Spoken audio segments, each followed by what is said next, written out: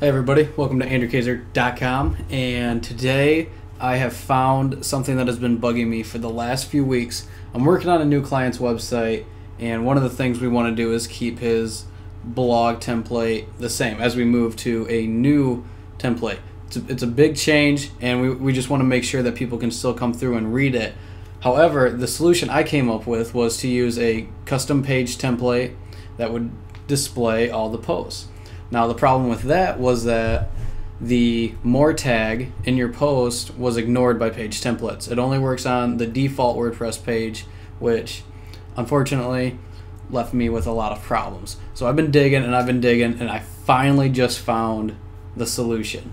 And it comes from Razorlight Media, which is a Cincinnati-based SEO company. And you know, I'm about 4 or 5 hours away from them, so shout out to you guys. And thank you again for this blog post.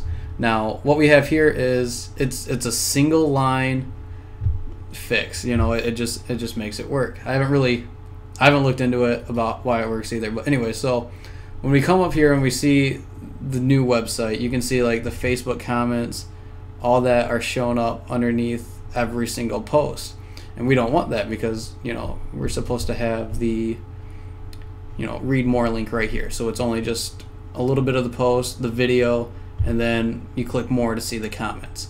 But for whatever reason, we couldn't get it to work, so it shows up everything, and that's not what we wanted. So I'm coming through here and I'm reading this post, and right here you just take this one little line, the PHP global more, and then more equals false.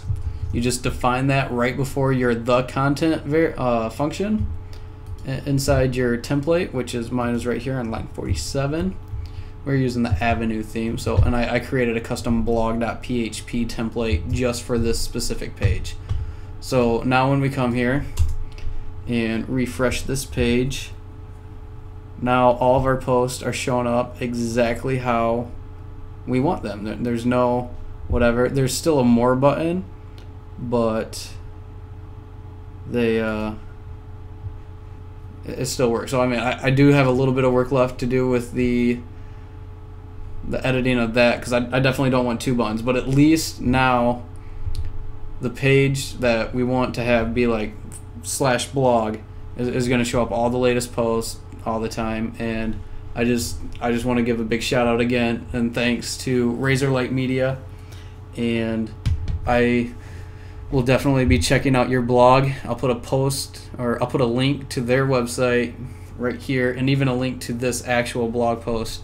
So if you guys have any questions with WordPress or whatnot, you know, maybe you can check out their website and see what they have to say about it. They definitely saved my ass on this one. So thanks a lot for watching, and I hope this helps solve a little bit of problems on your site if you run into it. Apparently there's a lot of comments here saying thank you, so this is not a new problem, and we definitely owe a big thanks to these guys. So have a good night and a great week.